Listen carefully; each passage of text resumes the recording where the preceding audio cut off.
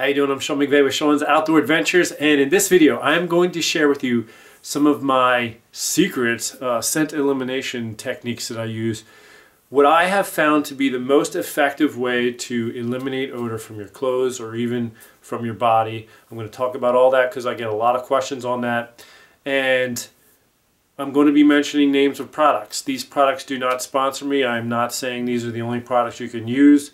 They're just what I am currently using, and I may change in the future. It all depends. But here's one thing I do ask, and if you watch my videos you'll find out that I try to be very unbiased in my presentation with products and things like that. It's hard to find that out there in the industry because most people are being paid by these manufacturers to promote their products, and so they're a little bit biased in their presentation. You're not going to find that in this video. But this is something I'm going to ask you. If you find this information helpful, I'm asking you please to just donate $1. Just $1. There'll be a little icon that you can click on to do that, or on my page. Just one. Let me start off by saying I have tried pretty much every product that's out there on the market for scent elimination. Every type of soap that there is. In my honest opinion, none of them work very well for your washing your clothes. I mean, I should say they don't work any better or any different than regular detergent. You know me, I have 3 little kids and the 4th one's on the way, so when you have little kids, they recommend that you use scent-free and dye-free soaps in case they're allergic to a scent or a dye. Well, I always use these anyway because of hunting, but this is an example. Here's Tide, and these are just a little capsule thing you throw in the washing machine that does the same thing as regular detergent. But the key is these are scent-free and dye-free. You'll see it right on here, scent-free, dye-free. Another thing these hunting-related soaps are going to try to sell us on is UV blockers or UV inhibitors. They'll say that our clothes in the early morning and the late in the day, when it's just getting light or light is just about to end, they'll kind of have a glowing look to animals because of ultraviolet rays. Now, I've been hunting a long time, even turkey hunting, and I've never spooked one in the low light, even just using regular soap. So, you know, I don't know. My own personal experience is the UV thing isn't really a factor. However, if that's a concern to you, just buy any of the brands of soap that are out there. There's only one brand that I've used that I really don't like at all, and that is the, at least currently, the Primos brand, the Control Freak. Like this whole line of products, I don't like them. Aside from that, I'll use any soap. Dead Downwind, Scent Killer, Scent Block, whatever the brand is. Typically, as long as there's no odor to it, I'll use it. With that said, there are some brands that have an odor to them, like Forest Blend. I mean, it's not a game killer for me. I'll use it if I have to, but I typically prefer to have clothes with no odor at all. Okay, so that's a basic rundown on my take of soaps for using in, deodorizing your clothes. But what I'm about to show you is really the most helpful and effective thing that I've ever used so far in my life. I've experimented with a lot of things, and I am actually running some experiments right now through the winter time, and if they prove useful and successful, I'll maybe make another video explaining those next year. But like I said, I want to give it time to test it to make sure that it works or not before I go telling people about it. But anyway, this is something I've personally used and tested, and I found it to be the most effective. And this stuff is called OxyClean, and again, the key is to get the free of dye and perfume. So it says no dye, no perfume. They do make this with different types of odors. You don't want that. But basically, this stuff is an additive. It's a granular powder. And I mean, when I first started using it and found it to be successful, I thought, wow, like we could totally repackage this, buy in bulk and repackage it and sell it in the hunting industry, or even just try to contact the manufacturers and say, hey, there's a market for you in the hunting industry if you want me to help you get it there. But anyway, rather than do all that, here I am telling you. So basically what I'll do is I'll get the washing load started and have it fill up about halfway. So what I do typically is I set it on the largest load setting. A lot of times I'll just leave it on cold. Sometimes I'll bump it up to warm if I'm going to soak it overnight, which is what I often do. But you can just leave it there, normal.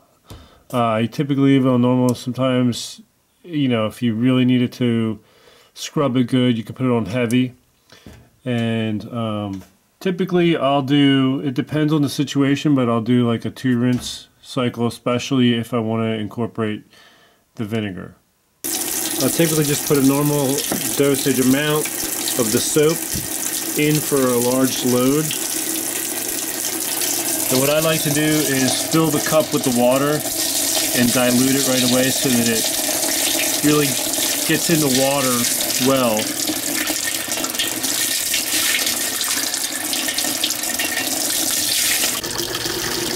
We're going to scoop of the OxiClean.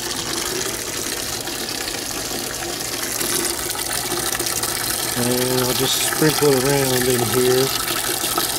Once I get about almost half with the water in here, and then I'll actually stir it around. I'm going to put the camera around and do it, but I pull my sleeve up and I stir it around in there to really get it mixed in.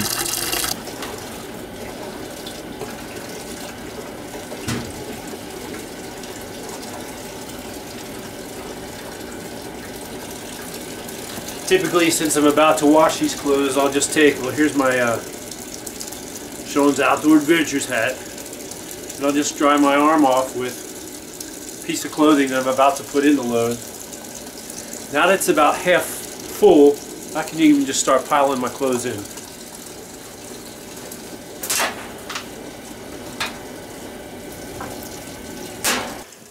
Now I have a hand muff. I have it turned inside out because I want to wash it this way.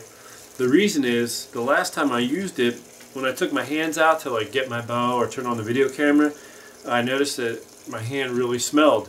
And it's because even though I washed this, water and air and anything like that wasn't really getting in the inside very well, and so an odor developed over time. And so you want to keep that in mind. If you use something like this, you might need to turn it inside out once in a while to do the washing. And I'm just going to clip this closed and stick it in there so it doesn't get caught on the oscillator in the washing machine. If you have a jacket you're particularly concerned about, turn it inside out, you know, if you don't want it to get all messed up. Like this is a jacket, I'll turn it inside out and zip it up so that it doesn't, the exterior of it doesn't get ruined. That'll also help kind of reduce the amount of fading on something like this when you have an oscillator in your washing machine. A lot of washing machines now these days don't have them, but if you read reviews on them, at least right now, they typically don't clean your clothes as well as one that has an oscillator, which is why I bought one that has one. So you can do that. Also make sure that you're washing your towel that you use for after taking a shower, because you know, if you use a towel that has like a regular perfumey smell from, you know, if your loads of wash, you know, the dryer sheets, whatever, have an odor, then you're basically rubbing that odor all over yourself after taking a scent elimination shower. So I like to actually do my towels in a separate load. As you'll see, I use a white towel. Typically what I'll do is I'll buy 2 white towels at the beginning of every hunting season, and they are used just for my hunting scent elimination showers. And I use white because you can bleach these, and even if the smell of bleach is on a towel, bleach is a smell that off-gasses, and so it's an odor that goes away. Whereas, you know, the odors that you can get from like dryer sheets, they can sometimes be oil-based, and so they don't off-gas because that oil will stay on your skin in that odor with it. So white towels, separate load. I like to bleach them. So speaking of that, I'm going to set this aside, but I wanted to just pull that out to show you that as an example. Let's finish loading this up.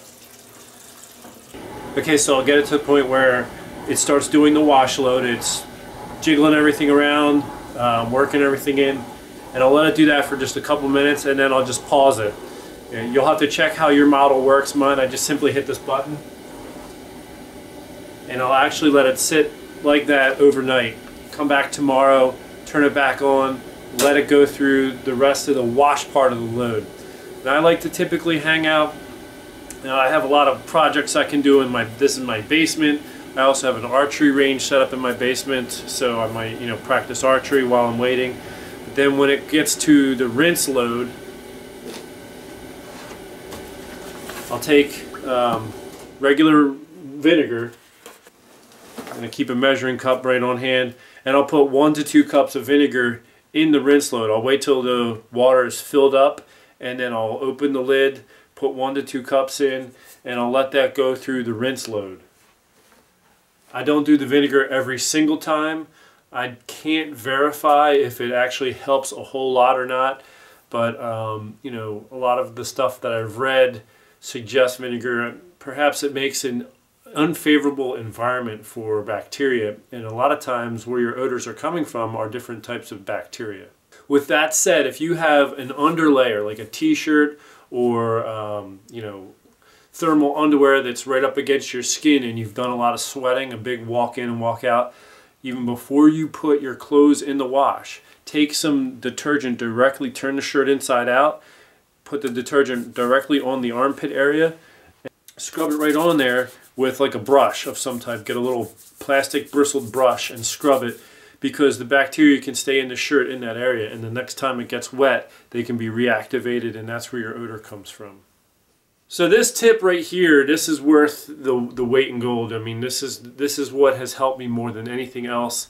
Now I've had my laundry sitting overnight, and what I'll typically do is I'll open the lid and I'll make sure everything's pushed down, because sometimes it floats up. I'll push down and then I'll get the laundry load started. I'll just hit the start button.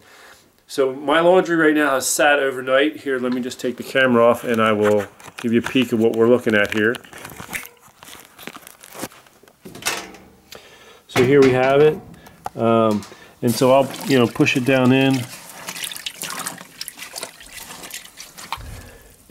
Close the lid. Yes, my washing machine needs to be cleaned up. It's dirty. I'll do that later. Now there are times where I'll smell my clothes after washing them with any of these types of soaps, whether it's Dead Downwind, Scent Killer, one of these that I have here. They might have a little bit of odor even coming out of the washing machine. And the key is to use dryer sheets. And the brand doesn't really even matter to me. There's, again, Dead Downwind, Scent Killer, all these different brands have their own dryer sheets. As long as you use one, I think it makes a huge difference. And what I do is I reuse them. I don't use them once and chuck them. So I'll keep about 4 or 5 on hand that look the freshest. And then what I'll do is, so here's one, this is like Scent Killer brand, or yeah, I think this one's Scent Killer. This one's a little bit old though, so I probably won't reuse this one. But as an example, when the dryer load is done, I'll take this out and I'll set it aside. The next time I'm going to put a load in the dryer, I'll take this, if I have like 3 or 4 of them, I'll throw them in, and then I'll throw one brand new one in. And that way I'm getting every ounce of use out of these. And having more of these in there is going to help deodorize your clothes in the drying process. And so these are old Dead Downwind ones. I have about 5 here. What I will do is I'll take any kind of Scent Killer spray, and I'll actually spray the Dead Downwind ones before putting them back in. And when you take these out of the packaging, they're a little bit damp with the Dead Downwind product. So I just refreshen up the dampness and I throw them back in with that. So when you're doing yours, make sure you save the freshest ones, like save about 4 or 5, and then just kind of keep rotating them. And the ones that start to really look old and ratty, throw them out. I mean, there's times I've done a dryer load with like 8 or 9 dryer sheets. I just keep throwing them in. One other thing I'll note here is the Dead Downwind ones seem to really stick to fleece. If you have a lot of fleece in your hunting inventory, I would say maybe use more. These still will stick to things, but not as bad to fleece as the Dead Downwind ones do. So like if you have one fleece shirt, all of your dryer sheets are going to be stuck to it, and that doesn't always help you get a good coverage in all of the laundry. So You can even mix it up with both, and that's what I often do. Now when it comes to taking your clothes out of the dryer and putting them into a bag or a scent safe container, I want to talk about that. I used to use this, super scent safe, what's it say on here? Deluxe scent free travel bag. And I put my clothes in here and zip it up and try to keep them odor free till I get to my hunting spot, take it out and put them on. But what I found is the bag over time an odor got present in the bag, and you're supposed to be able to wash the bags, turn it inside out, wash it several times, and it still didn't get rid of the odor. So I actually stopped using these as my primary container. Here's what I started doing. I got these at like Walmart. These are Ziploc storage bags, and it doesn't give you good information on the box as far as what you're getting, like how big are these storage bags. What I typically do is I'll get the extra large. There's 6 in here, and 2 of these will last me 1 or 2 hunting seasons. So this box will last me a good possible 3 or 4 hunting seasons. And these really large bags that are in here have a little port so you can push all the air out.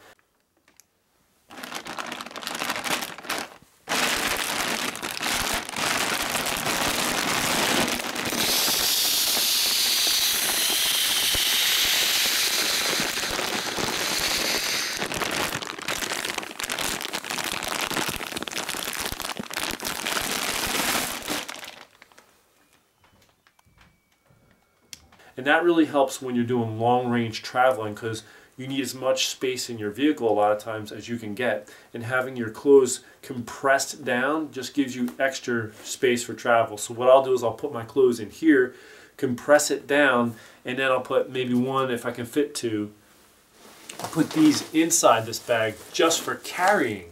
So this bag isn't really helping me with the odor control in a certain sense, but it's helping me carry these, which are, I like my clothes being directly in plastic because these don't carry an odor. I've tried every kind of bin, tub, plastic, rubber, all that stuff, and all of them seem to carry an odor. If you have a bin that you put your hunting clothes in, smell the bin. If you smell anything at all, that smell can get onto your hunting clothes and you've just undid what you did in the washing machine. Now when you get to the field, they have all these different kinds of scent elimination sprays on the market. I've tried them all, like I said. I literally have tried them all. And there isn't one that I'm particularly fond of. I'll let you in on a little secret. 2 years ago, I got hooked up with a sort of chemist guy and worked with him on creating a completely odor-free formula. Like, one of the problems I have with all of these is when you spray them, I smell something. I don't want to smell anything. I want to be invisible to the deer. And if I smell something, that means the deer can smell something. So all of these create some form of odor, which I don't like. So I worked with this chemist and he came up with a formula for me. And as you'll notice, all of these containers are opaque. You cannot see through them. And that's because a lot of these are salt-based solutions that are sensitive to light. And this chemist came up with something for me which is also sensitive to light. And I don't have like a set-aside bottle for it, but right over here I have a t-shirt over this bottle. This is simply distilled water that I bought at the store for 88 cents. And then I poured like 8 ounces of what he came up with for me in here. And to be honest, I haven't really told many people this. That's what I've been using for the most part over the last 2 years. And I just took camouflage tape and I taped it in this bottle. And this is what I carry into the field with me. When I'm in the stand, within an hour or two, just from being outside, your clothes begin to take on an odor. And I'll throw this in real quick. A lot of people take their clothes out of the washer and they hang them outside to air dry. Your clothes begin to take on odors from the outside when you do that. So if you walk up to your clothes and you smell something, it's no good. You don't want to smell anything at all. And so within an hour or two being outside, odors are going to begin to bond to the material in your clothing. And then it's going to take on a derivative odor of what's naturally out there. And that's what the deer smell. more so than your own human odor, like your armpit odor or whatever, because we use all these other products to put under our armpits, antiperspirant and all that stuff. You take our scent elimination shower. So it's not human odor we're so much need to combat, it's our clothing odor. And you don't hear that preached out there because I don't know. Like, I don't wear any of the scent blocker material suits because I find that over time those begin to create their own odor that you can't get rid of, and I don't want to smell like anything. So I don't buy those anymore because it's not my human odor I'm worried about, because I do all that, and I even carry a stick of the deodorant with me.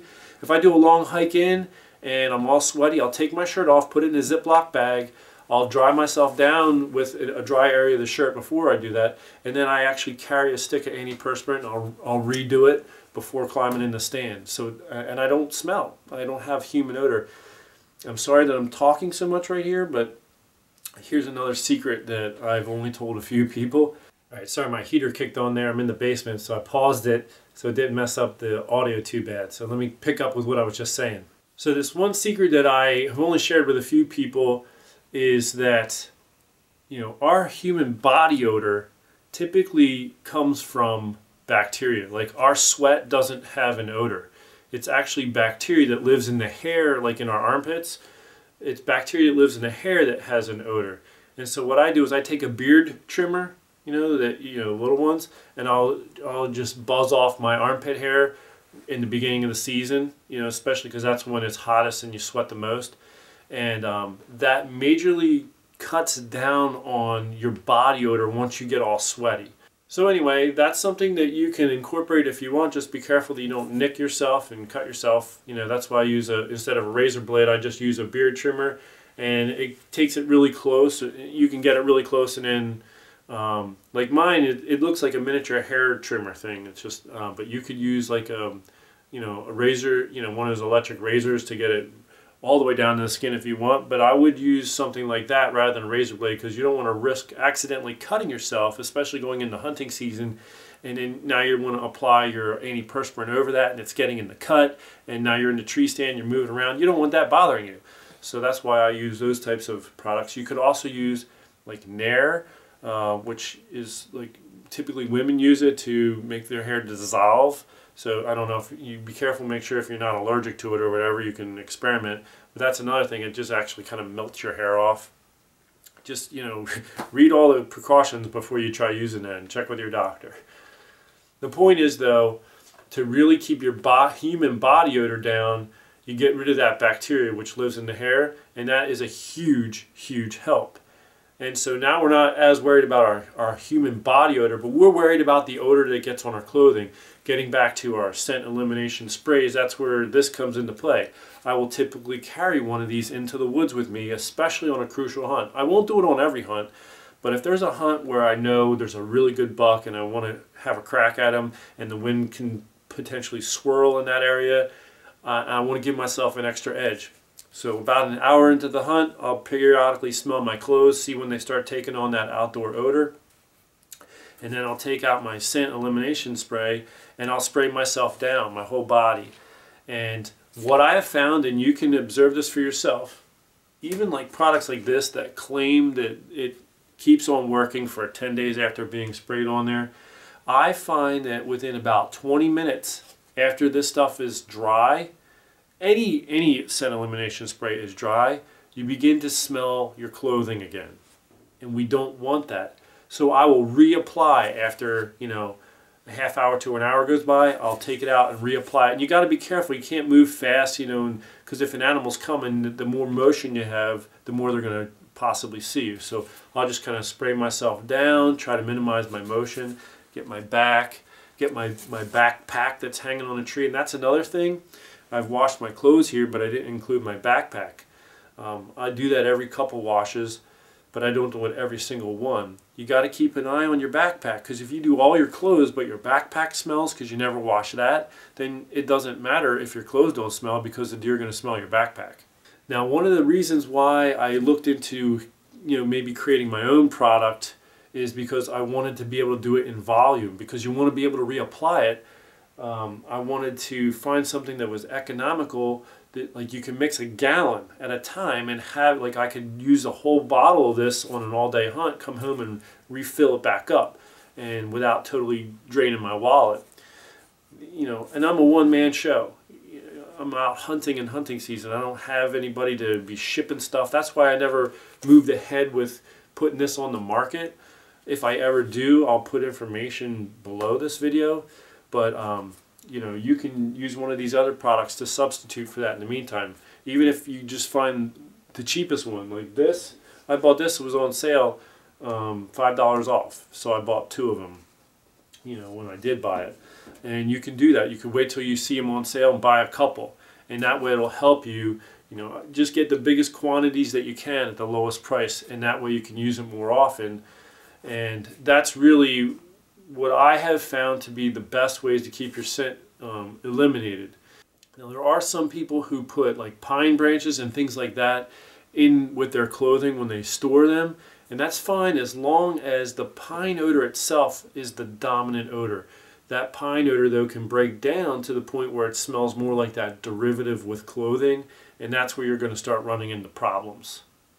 There's also those dirt wafer things that they sell on the market.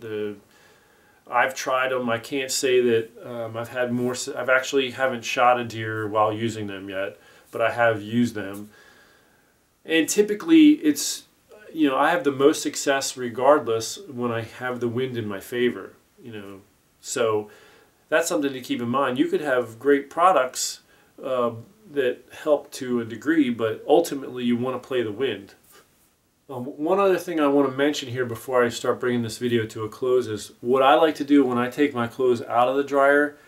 I actually prefer to not put them right into the plastic bag, because if there is any type of odor in there, it gets trapped.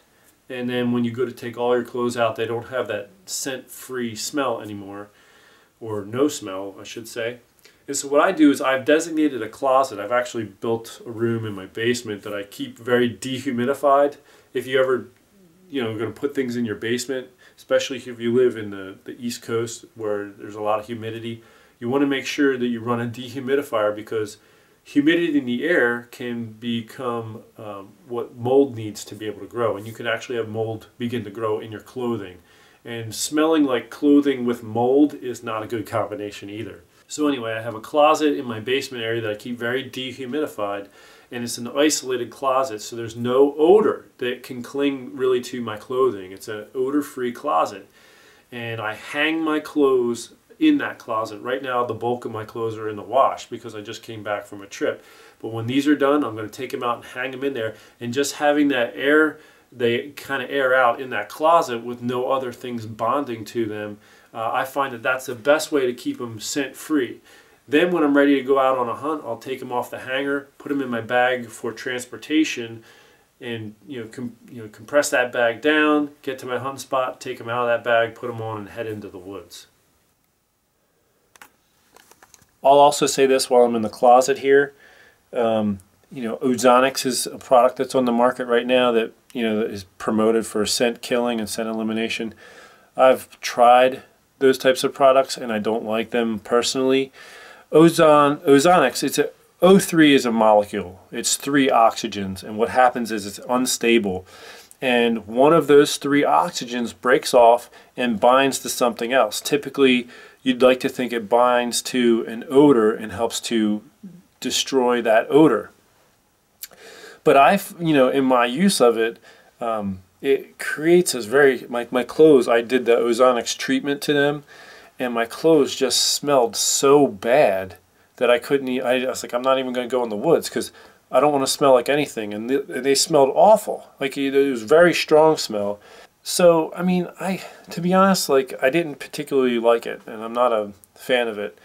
But that's just me. I mean, some people might use it and say, oh, it works great for me, but I can't, I'm not in the tree stand with them or in the ground blind with them to be able to say, well, hey, you shot a deer, but it's because the wind wasn't blowing toward the deer, so it didn't smell all this ozonics stuff going on here.